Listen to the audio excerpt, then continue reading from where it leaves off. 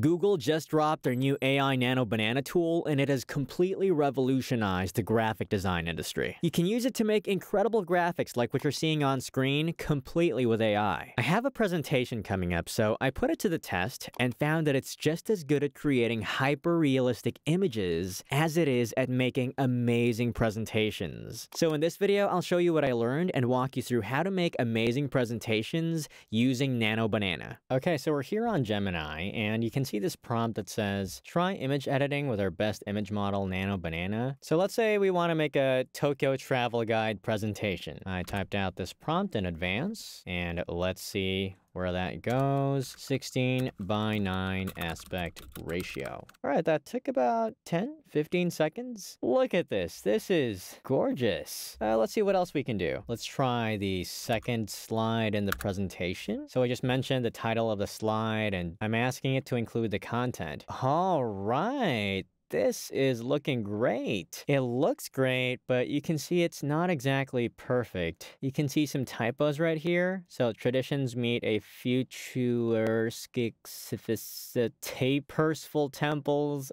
Yeah, looks great. Content needs work. And let's try one more slide. This one's a trip overview slide, and yep, this is looking pretty neat. Now the thing is, when we download this, we can see the resolution isn't that great. So as we can see here, Nanobanana on its own is great for creating striking images, and it already gives you a near finished layout, but the content and text need work. If you want a polished presentation that you'd actually use, you'd want to be able to edit the text on the fly. So for a more dedicated presentation tool, I like to use a tool called Piktochart. Piktochart's great because it helps with any type of visual content, but it also specializes in presentations. It actually already has Nanobanana integrated inside, which I'll show in just a bit. So let's continue with the Tokyo guide idea from earlier. For the presentation type, I've selected creative idea. So let's say 7 days in Tokyo, the ultimate itinerary. Create a travel guide presentation. So the prompt is actually pretty simple, but check out the results. And right now, Piktochart is applying that prompt across Piktochart's asset library. So it's actually a more efficient process because you don't have to regenerate outputs every single time. And while it's loading the content, you can actually already scan and choose a strong base for your slide. And as you can see here, with very minimal prompting,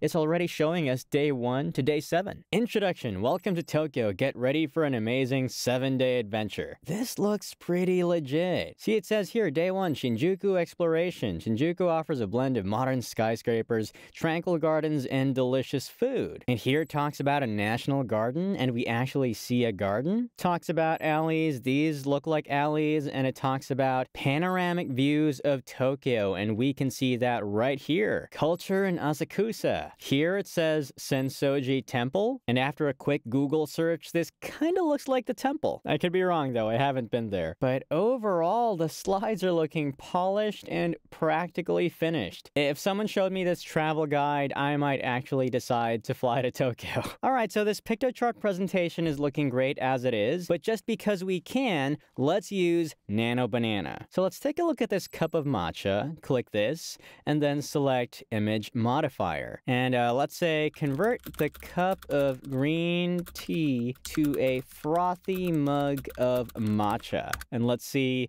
what that does. Wow, just like that. You got froth right here. I like that. We are using that. Piktochart has a couple of other useful features, like this image upscaler. Remember this image from Nanobanana that lacks resolution and sharpness? Well, we can upload that to the image upscaler. You can see right here that the text is pixelated and the lines are kind of blurry. So let's select 6x, upscale image, let Piktochart do its thing. And here we go. That is much sharper. So of course, if we wanted to, we can add that slide to the presentation. Of course, you can tweak this further so that the fonts match. Let's just say you wanted to, you can select this image and select background remover. Click remove background, and there you have it. The background's been removed. And here I added an image that we got from Nanobanana earlier. And by the way, Piktochart also has a stock photo library, icons, illustrations, 3D images. So you can use these and modify them with AI. Let's just say we're happy with our presentation. We click download. We can select PNG, PDF, PowerPoint.